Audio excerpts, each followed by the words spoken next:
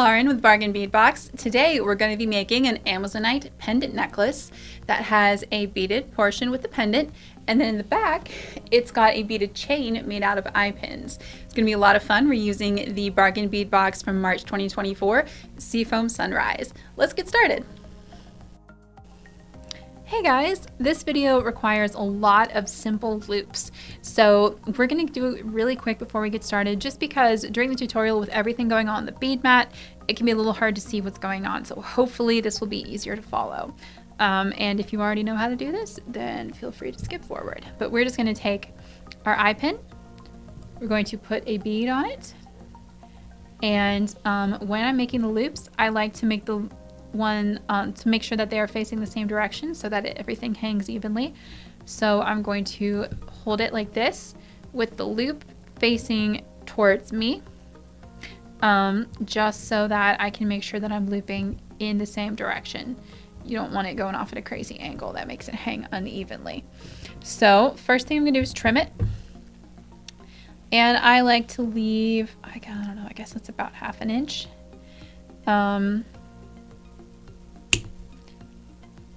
And so you snip it down, and then I'm going to take my round nose pliers, and the first thing I'm going to do is grab the top of it and curl it away from me.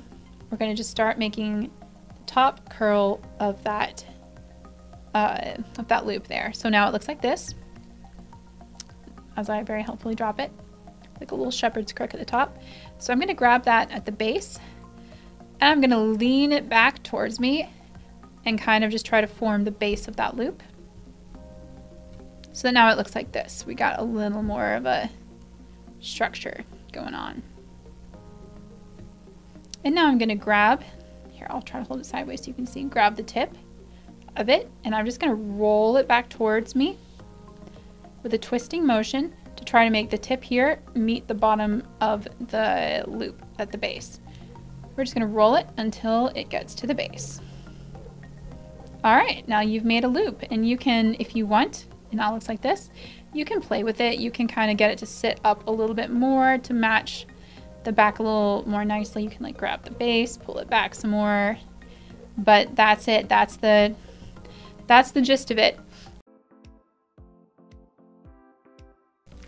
All right, so from the box, we are using the Amazonite teardrop pendant, the 3mm faceted Amazonite rounds, the 8mm Amazonite, the 8mm flower Amazonite, the crystal rondelle strand, the little bonus bail, the crystal teardrop beads, bead caps, metal spacers, and eye pins. So the only items that I'm going to be using that aren't in your box today is our wire. I'm using a 7-strand 0.45mm tiger tail. I wanted a nice thick one because we're going to be doing some heavier beads. I'm going to use some crimp beads. These are Find 2128 in the Bead Box Bargain store. And I'm going to be using some clamshell bead tips. We just sold out of these, the Find 1095, but we do have more coming in soon. And I'm also, because I like magnetic clasps, I'm going to use Talk 700 from the Bead Box Bargain store. It's a magnetic round clasp in antique copper. You can absolutely use the toggles that come with the box if you want. I like magnets, so I'm going to use a magnet. All right, let's do this. Okay, so I'm also going to show you the tools here. I'm using wire cutters, I'm using round nose pliers, and I've got my crimping pliers also. I'm going to go ahead and get started by cutting a piece of tiger tail, and I'm probably going to cut about 12 inches. That's more than I need, but I always like to have a little extra to work with, especially because I'm going to be working up both sides of this design. So I'm just going to take my wire cutters and give that a snip. And I am going to start at the very center. To get started, I'm probably going to go ahead, I'm going to put a 3mm bead in the very middle. This is just because it will kind of go under the pendant bail and help it stay in place. I'm going to go ahead and put my bail on my pendant, and to do that I'm just going to open it up. You can use pliers, you can just use your hands if you want. It's not that stiff. And then I'm going to stick the pegs in the hole on the teardrop, and I'm just going to give it a good pinch. I'll kind of gently squeeze it with my pliers to make sure we got on there well. All right, that is all there is to that. Now we're gonna just, oh, except I put it on backwards apparently, look. Didn't realize it had a front and a back, but the little pinchy bit on it does. All right, stand by. We're just gonna pretend that this went on this direction to begin with. Hey, look at that. Ta-da. Now we're gonna string it on. And yeah, the 3mm bead is just gonna kind of sit underneath it, so it's not just bare string there. And I'm going to put one of my metal spacers on either side.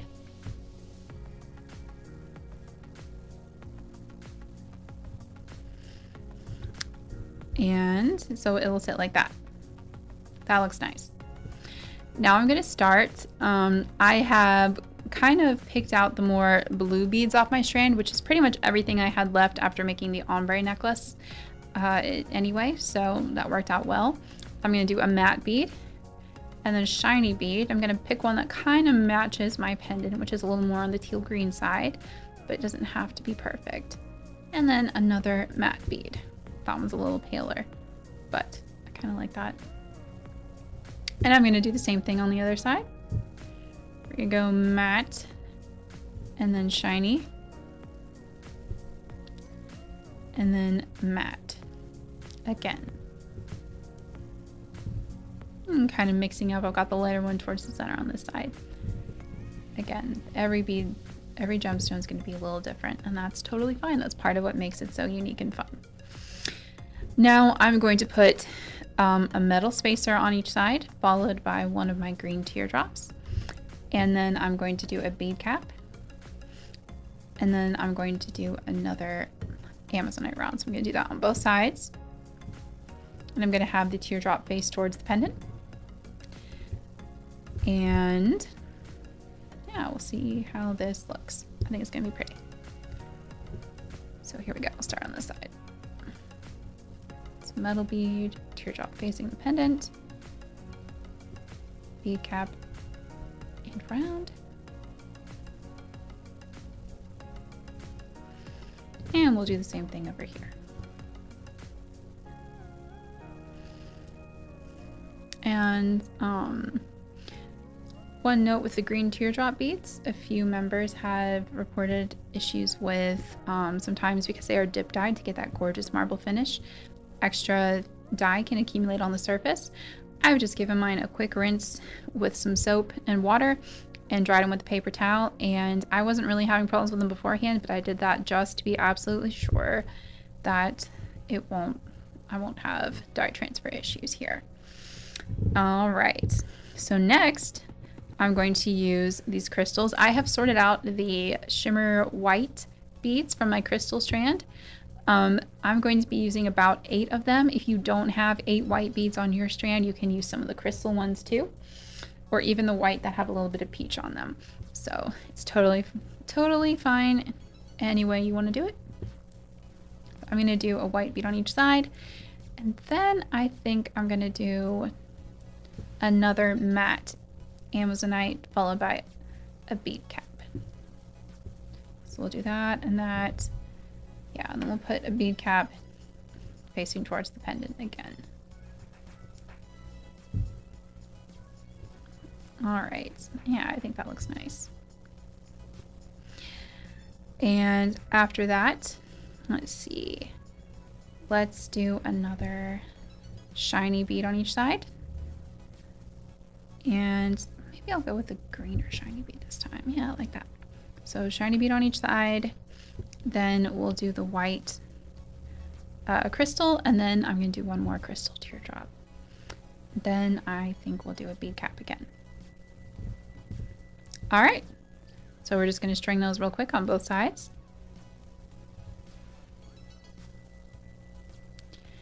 And put this bead cap on. And I do try when I make multiple tutorials to make sure that you're going to have enough beads to make all of them. So I'm being a little bit light with the spacer beads in this design because I also use them in my ombre design. If you're only making this piece, you could add more spacers in here if you wanted to. It's certainly not a necessity. It'll look great either way. Okay, so now I'm going to bring in, I think, as we're getting close to the transition to the beaded chain part, I think I'm just going to do an Amazonite round and then a spacer and an Amazonite round on each side here. The little 3mm faceted rounds. So here we go. Got the faceted round, the spacer, and then another faceted round.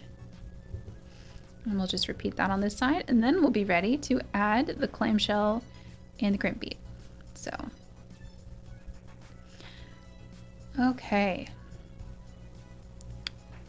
And when I am working with heavy beads especially, sometimes I like to loop it around and through the crimp bead again, just to give it a little more to hold on to, since we're not going back through the crimp bead like you normally would to add a clasp. We're not trying to make a loop at the end.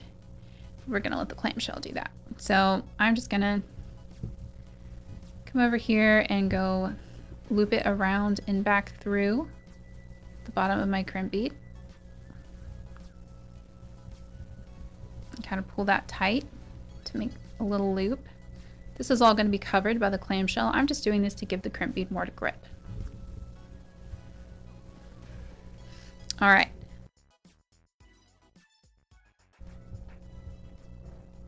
With my crimping pliers, I'm going to use the side that shapes it into sort of a C. And then I'm going to use the side that kind of closes it up a little bit. And I may repeat that and or give it a good squish with my chain nose, because this one doesn't have to be pretty. It's going to be covered up. I'm just trying to make it really, really secure, since these are heavier beads. Okay, that looks good. I'm going to trim the excess, being careful not to cut my loop there. And now I'm going to pull up the clamshell tip and close it over the crimp bead. I'm going to use my chain. Actually, I'm going to use the center of my round nose for this, I think, because the serration's a little harder on the bead tip than the flat. All right. Okay.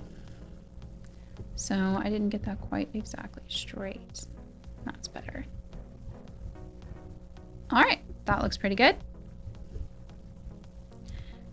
So now we just have to repeat that process on this side. And then we'll have a piece with 2 loops ready to add our eye pins.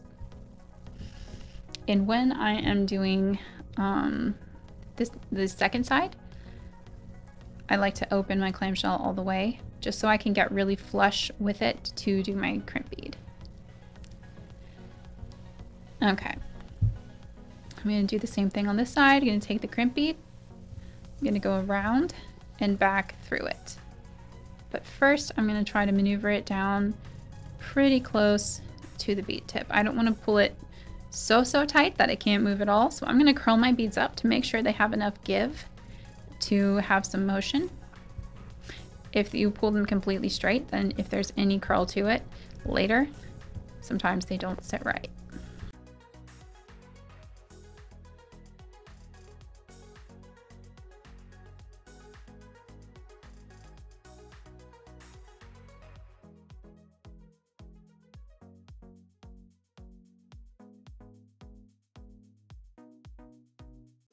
Okay, and now we have our beaded portion of the necklace, and it's ready to go. So for the second half of this, we're going to be using eye pins to make simple loops and create a beaded chain. To start off with, I am just going to do a simple loop with an 8mm round. So if you've never done this before, it's really not difficult. The trickiest part for me, and the part I always forget, is to watch which direction the bottom loop is facing. I like to do mine with the top and bottom loops facing the same direction. I think it makes them they make them hang a little better when you're looping it. So I'm going to make sure that it's pointed towards me and not sideways. And as the loop is pointed straight at me, I'm going to go ahead back here I'm gonna bend this back just a little bit. I'm gonna grip it at the top and roll it down roll it down towards me with around the round nose pliers so that it forms a loop. And if you need to, you can play with it and you can pull it back and make it prettier than that if you want to also. But that's just a really, really super basic, simple loop. I cut my eye pin off a little tiny bit short to make it match the other side perfectly, but it'll still function. It'll be fine. I am gonna make my fingers a mess with cutting these antique copper eye pins, but oh well. Now, when you're attaching it, you want to pull towards you. You are not uncurling it, you are pulling it up. And then we're gonna put the loop in here and we're going to pull it back down. There we go. And I'm going to repeat that for the other side.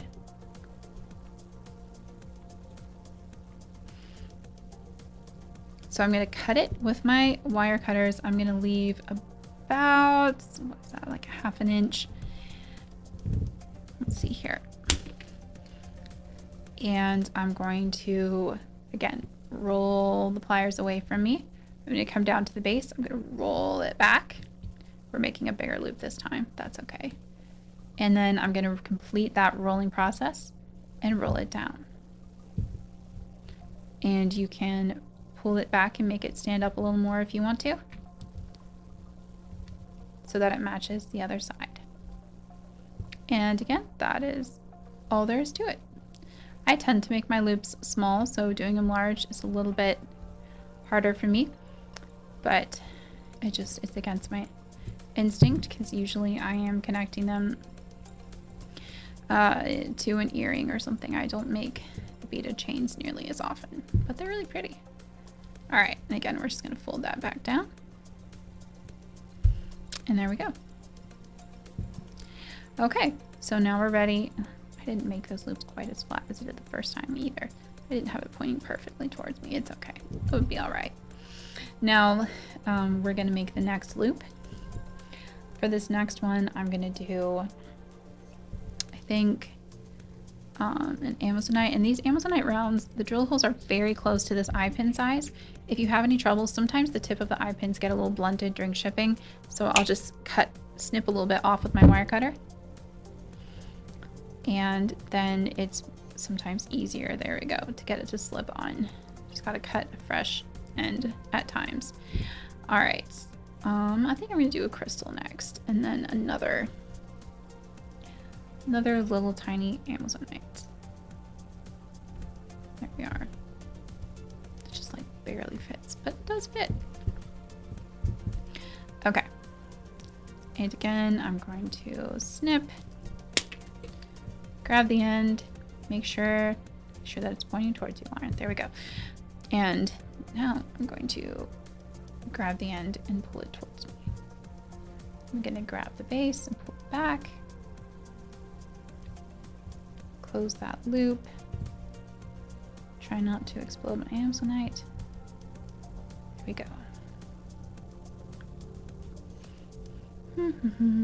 For something I've done a zillion times, you'd think I'd be able to do it perfectly even every single time, but alas, that is not the way that my brain and hands communicate, so here we are. And if you want, when you're forming your loop, you can try to just pick up the next one with it. I find it much easier just to open and close them afterwards, because having the other loop on while I'm trying to make my own loop, it interferes for me and I tend to have trouble with it. So you may not, but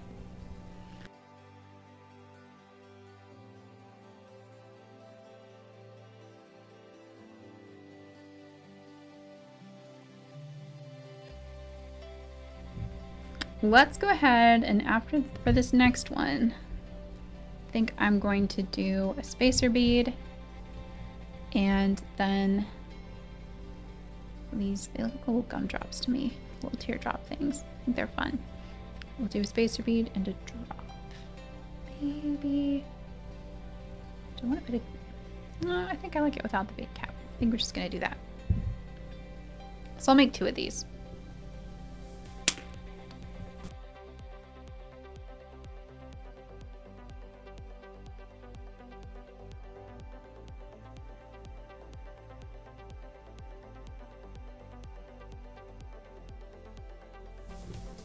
Okay, so at this point, I think I'm gonna do just another Amazonite round.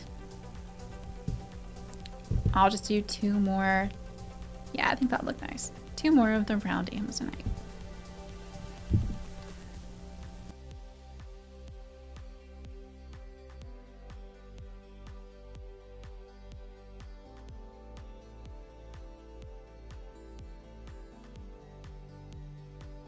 So next, I'm probably gonna do, let's see, how about a little spacer, or a 3mm Amazonite as a spacer, and then a bead cap, then a matte bead, another bead cap, and then another 3mm Amazonite. We'll get a little fancy. We'll do 2 with this pattern.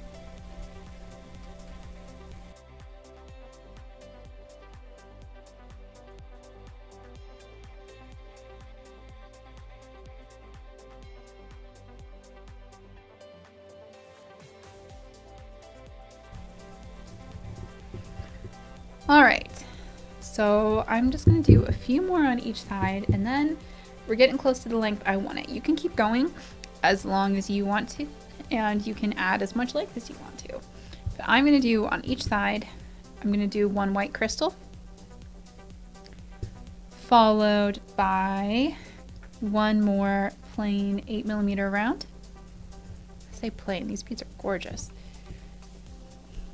All right.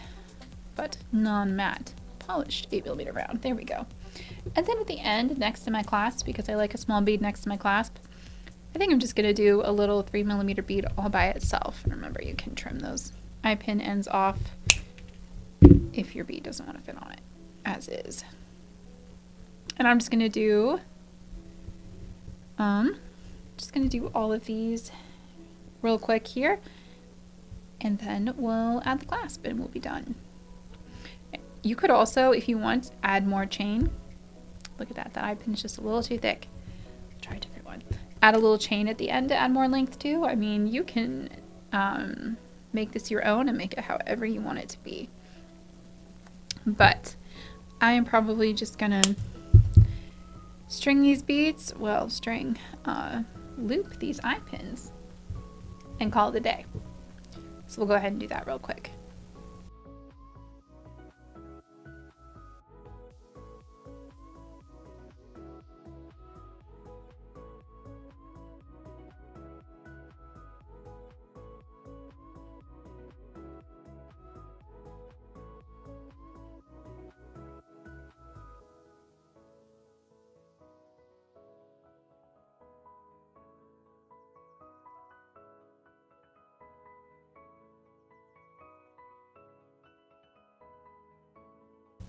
So now all that's left to do is attach our clasp.